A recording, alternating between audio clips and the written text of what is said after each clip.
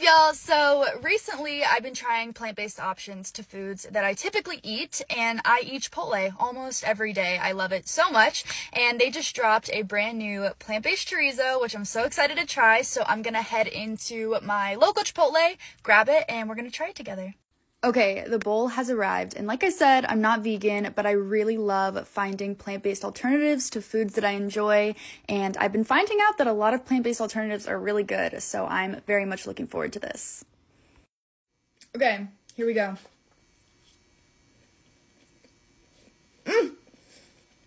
It's so good. It's a little spicy. I like it. Final verdict, so good, so full of flavor, and it has 16 grams of protein, which is incredible, and it's made from clean and real ingredients. So for anyone looking for a plant-based option, this is perfect, and I highly, highly recommend.